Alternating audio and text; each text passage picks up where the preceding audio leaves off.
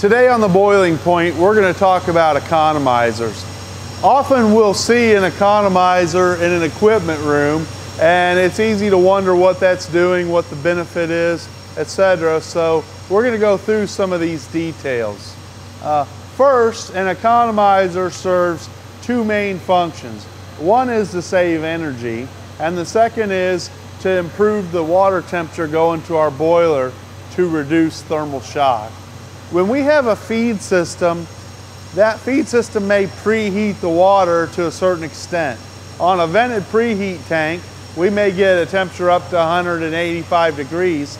On a deaerator system, we can easily get that water temperature up to 225 degrees. But compared to the temperature of an operating boiler, which could be 340 degrees or higher, that's quite low. So if we can boost that temperature before it goes into the boiler, we're going to reduce thermal shock on the boiler and save energy. So let's take a look at that. On this economizer, we've got temperature gauges on the inlet and the outlet of the economizer.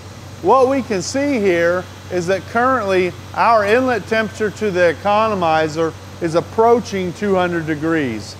The exiting water temperature, we're looking at 215 degrees. So we're getting a 20-degree temperature rise on all the water going into this boiler. And the closer we can bring that water temperature to the boiler temperature, the less thermal shock we're going to have. Let's take a look at why this works. One of the problems that we face with efficiency in a boiler is the temperature of the steam that we're heating.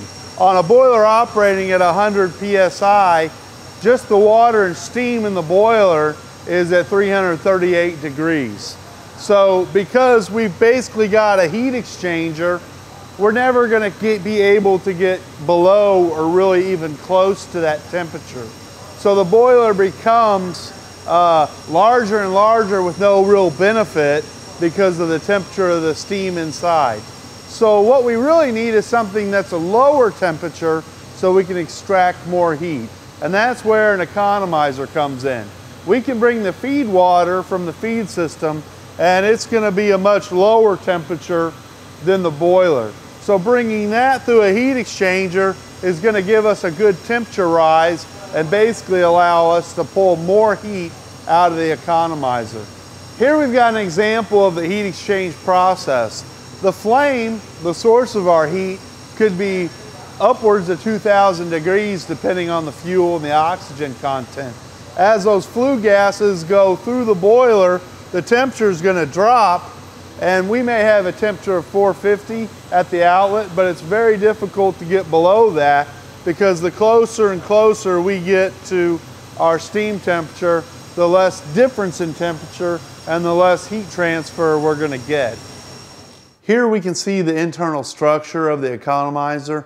This is quite a small example, but we can see that we've got a finned tube to extract as much heat from the flue gas possible. So if you've got a boiler with a high steam pressure application, 50, 100 psi or above, there is still a lot of energy in that stack. So I would just take a look at the calculator online and see what your savings potential is, and that's also going to increase the life of your boiler.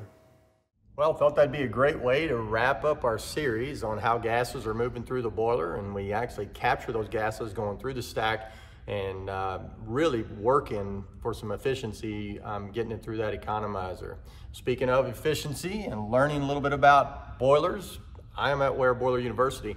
Next week, we are going to be having classes here again, live people. It's amazing. So we'd love to have people here. But if you can't come, you can always check out our online class on Boiler 101 that the guys have prepared. Super class, make sure you check that out. Like us on Facebook, follow us on Twitter. If you don't mind, subscribe to the YouTube channel. Check out all those videos, and as always, share them for us. We'll see you next time on The Boiling Point.